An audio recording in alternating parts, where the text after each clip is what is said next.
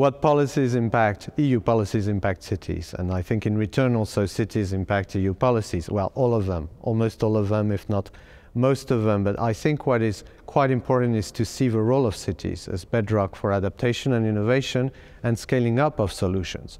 And therefore we have put in place quite a number of programs where cities can participate. So if you're interested, I would like to mention a few of them so you can ask us directly in the representation of the European Commission in Barcelona.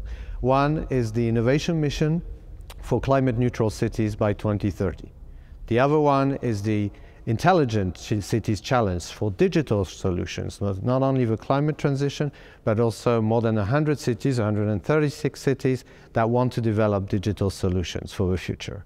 The new European Bauhaus is yet a third important venture where we want to connect the Green Deal with really the living urban experience. And there are projects which have a combination, a blending of both the arts, the education, the social, and also the green transition. The last one I would mention is the Building Europe with local councillors that we're trying to steer from Spain and other places in Europe. We want to involve elected representatives, local representatives, in helping us communicate better with the citizens. And I'm sure there is a place for those who are viewing this video right now. Please contact us. Thank you.